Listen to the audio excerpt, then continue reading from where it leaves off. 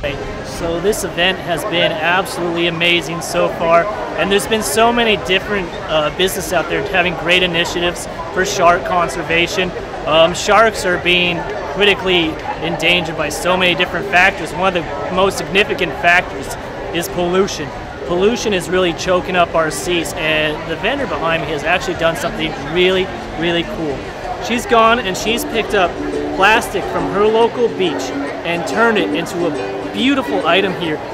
So it's really showing how we can move forward and turn pollution and plastics into a profitable thing, and at the same time clean up the environment that these apex predators need to survive.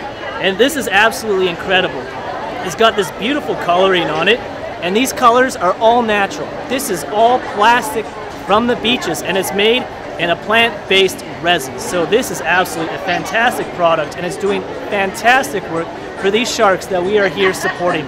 If I have some time, I'd really recommend, if you guys have some time, checking this stuff out and getting some. It goes a long way and it helps sharks. This event is truly something that's worth going to, and I can't wait to come back year after year after year.